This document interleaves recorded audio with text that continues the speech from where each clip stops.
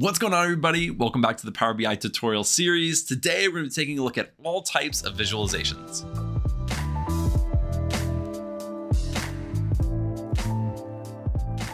Now, when you're working in Power BI, there are a lot of different options to create visualizations, and you may not always be sure which one to use. And so that's what this video is for. I'm going to walk you through a lot of the visualizations that I like and I use a lot, as well as kind of point out some of the ones that I don't like as much, so that you get kind of a feel for the ones that I think are really popular and that are used the most. So without further ado, let's jump into Power BI and start taking a look. All right, before we jump into it, there is a link in the description where you can get the data that we're going to be using for these visualizations if you want to practice them yourself. Before we actually get into it, we do need to combine this. And if you download that Excel and you see this, you'll have to do the same thing. All we have to say is that this product ID is the same as this product ID purchased. And now we are good to go. We'll do one to many, and it's okay if it's one way.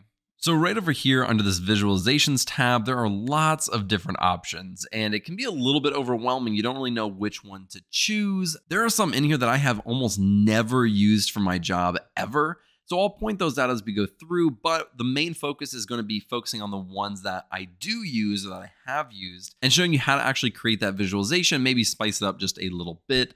But we have a lot of them to go through, so let's jump right into it. And the very first one that we're going to start with, probably the easiest one and the one that you'll recognize the most, is a stacked bar chart. And what we're going to do is go ahead right over here to the product name, and we want this unit sold as well. So we're going to click product name, and it's going to go straight into the y-axis for us, and then we're going to click unit sold, and that will go into the x-axis. Automatically, it just kind of intuitively knows, but sometimes it will make a mistake, and then you can just fix it or flip it. And we do want this, let me make this much larger. We do want this to be a little bit more color-coded. That is what this legend is down here. So what we're going to do is drag this product name down to the legend. And now we have each product as its own color.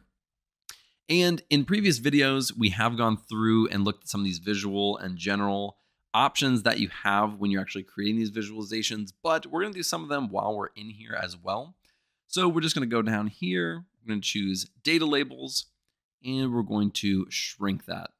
And if you go higher, the higher you go, the less you see. So if you want all of them all the way down to the green, we're going to go right about there, and we're going to make it smaller. So now we can go ahead and click anywhere outside of that visualization, and now we can create a new one. If we had just kept it like this, where we were still interacting with this visualization and we clicked on a different one, it would have then changed our visualization completely, which we don't want. So let's hit Control Z, click out of it, and now we can create a new one. Let's go right over here to this 100% stacked column chart. I'm going to click on it, drag it over here, and make it much larger. And we're going to come right over here to this customer information, and we're going to click on customer. And then we're going to go up to units sold and click on units sold. And we want to break these out. And so basically what this is doing is it's breaking it out by each of these shops. And we can see the total of what they're buying, the units sold. But we want to see exactly what products make up this percentage or this 100%. So we're going to go right over here to product name. We're going to drag that down to the legend. And as you can see, now we have each of these products, and each of the products is up here. So this backpack, we can see the backpack right here, backpack right here, and right here, and we can see which customer is buying what percentage of their purchases. So for this Prep for Anything prepping store, they have a very large percentage, 40% is duct tape. So they're buying a lot of duct tape. So really quickly, we're able to see what clients are purchasing or which clients are purchasing what products the most. So just like this Alex Analyst Apocalypse Preppers, they're buying a lot of water purifiers. We like drinking clean water. That's just what my audience likes. And so, we can easily get a quick glance of that. Again, we're going to go in here. I tend to like putting these data labels on here. That's just what I preference. So, something like this, it looks nice. It looks clean. We can always go back and change these names, which we'll do for this one. So we're going to go over here. We'll go to title. We'll go down to the text and we'll do customer purchase, breakdown. Pretend I'm really good at spelling. And we're going to do it just like that. We'll get out of there. So now we have customer purchase breakdown, and that looks really nice. It's a good visualization, and We're going to bring that right over here. We're going to have a lot on the screen, so I may have to make them smaller or larger to fit everything. All right, so let's go on to our next one. Another really common visualization is this one right here, which is the line chart. And the line chart is great, especially when you're using things like dates. I have found this one to be the best, and a lot of people use this as well. So we're gonna go right over here and click on date purchased and then units sold. And on the x-axis, you can see it's broken up by year, quarter, month, and day. So we don't want to do it that high level. We only have 3 months of data in here. So we're going to get rid of the year. We're going to get rid of the quarter. And then we at least have this. And let's break it out because right now we're looking at all of the units sold. So we're going to drag the product name right down here to the legend. And now it breaks it out by the actual product. And for each month in January, February, or March, you can follow these products and see how they did in each of those months. And if we wanted to, we can come right over here to the filter on the product name, and we could filter it by maybe the top 3. So let's do multi-tool survival knife, the nylon rope, and the duct tape. And we can have it just like this. And you can do those for any product that you want. But again, we just want to do it for those 3 just for an example. And that really doesn't give us a ton of information. We could even go down to the day and, it might give us a little bit more information. And so we'll keep it like that. And we can go over here. We'll change the name as well. We're not going to do this for all of them. Again, we're just looking at the different types of visualizations that I think are really good to know. But we'll change this one as well to products purchased by date.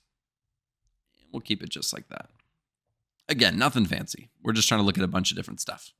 So let's put this over here. We're down here. Now let's click out of there.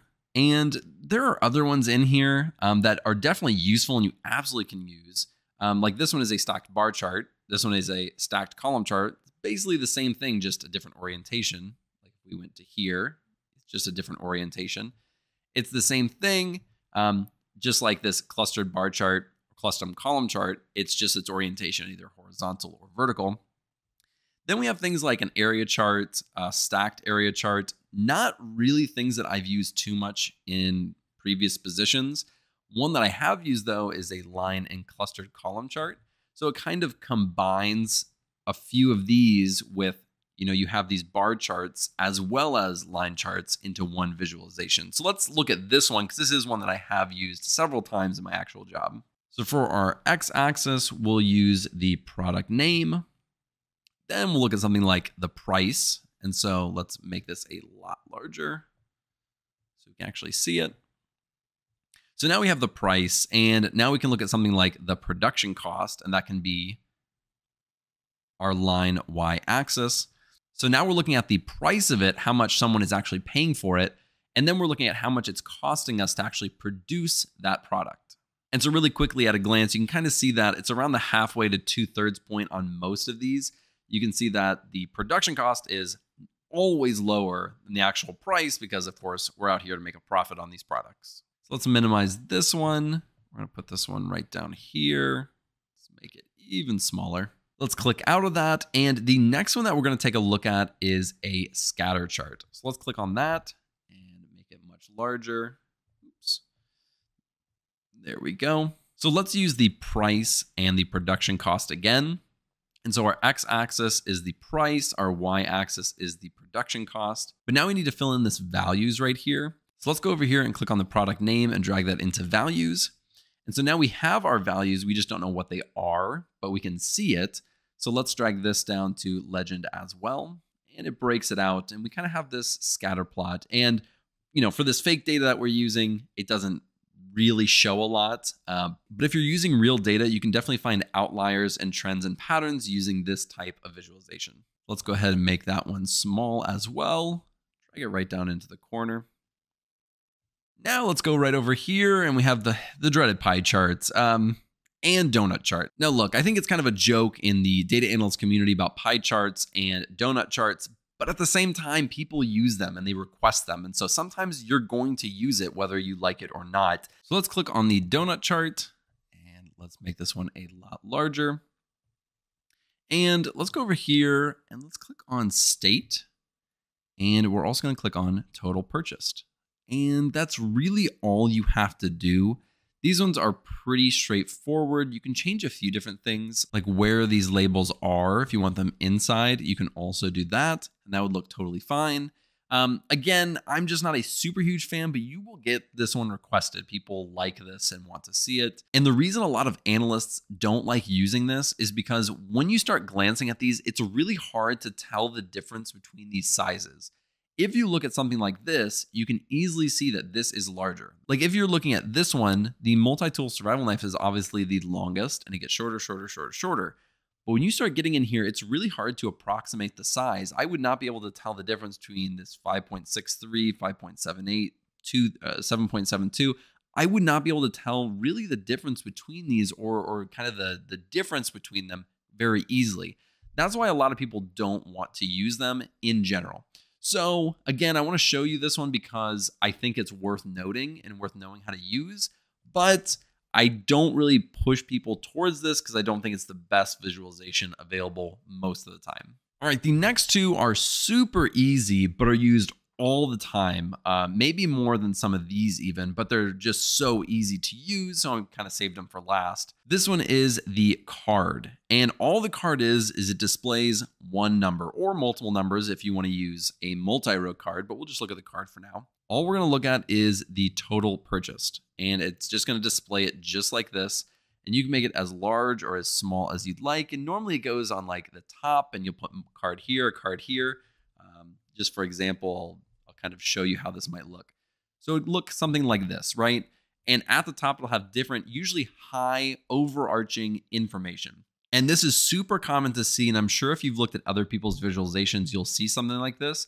This is usually totals or averages or something like that in here where it's super easy to look at. So like right here, this is total purchased, and we can go in and look at the minimum. And then we can go over here, and this one can be account. And so it gives us a lot of information just at a really quick glance. And then we have all of our more in-depth, colorful visualizations that kind of have more information than just a single piece like the card does. And then the very last one that I'm going to show you is this one right here, which is the table. And this one is obviously extremely popular. It's like in a little Excel table. And we can go in here and we can get the customer, wherever that is. And then we'll also get the units sold. And this is what it looks like. And it's super easy. And oftentimes you'll have it like on the side as well. And all the other visualizations over here. And so, you know, if we're going to take all these visualizations and pretend they were like a real thing, you know, there's a lot in here, but we'll just kind of really quickly do this. You know, we might have something like this, and we'll make this larger, and we'll make this wider. And, you know, we have a lot of information just in here. And this is not a project, so don't go put this on your portfolio. I'm just threw a ton of random visualizations on, you know, this dashboard. But you can already see a lot of these you most likely have seen in other people's work and other people's visualizations on LinkedIn or on YouTube. These are very common, very, very popular. And again, we did not go through all of the ones over here. There are maps that you can use, but I haven't used maps ever in my job. There are things like gauges and decomposition trees and waterfall charts and tree maps and all these different things. But I really have never used those in my actual job, and I don't see them a lot in other people's work either. Otherwise, I would be telling you to learn these and use these. But again, try them out, see which ones you like. If you like this video, be sure to like and subscribe below, and go check out all the other Power BI tutorial videos that I have on my channel. And I will see you in the next video.